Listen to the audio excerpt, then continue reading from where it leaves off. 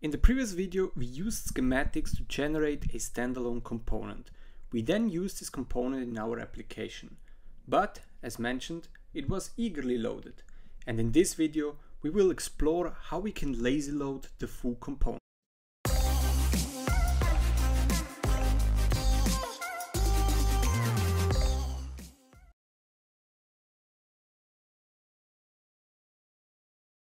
So far, we are using app_foo eagerly inside our app component.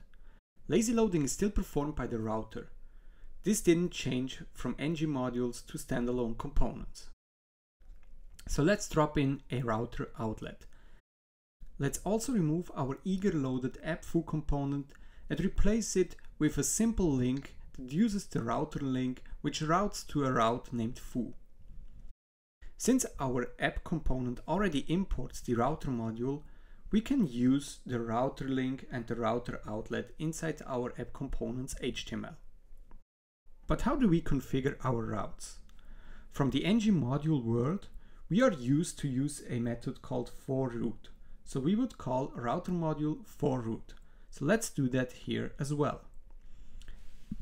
So if we call router module forRoute, we get an error. And the error is that we cannot provide a module with providers inside a standalone components imports array. A standalone components imports array only accepts other standalone components or other ng modules, but not modules with providers. So how do we call forRoute then? Well, let's remove the forRoute call here and just simply leave the router module import. Let's then also switch to the main TS where we will actually configure our routes. So we are already using the Bootstrap application function, and this function accepts a second argument, which are options. Those options allow us to add some providers. To add the router module providers, we can use a new method called import providers from, and this method allows us to call the router module forRoute and will then import all its providers. So we call import providers from with router module forRoute. So next we will generate our routes.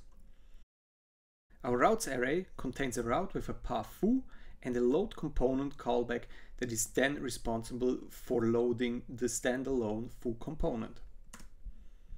If we run our application and click on foo, we can see that we successfully routed to the foo component. But let's also open up the network tab to check if our foo component was actually lazy loaded. So initially we load a bunch of JS files. So let's clear the log and route to foo. And we can see that the foo component is lazy loaded and it's only loaded if we hit the foo route. So we successfully lazy loaded a standalone component in Angular.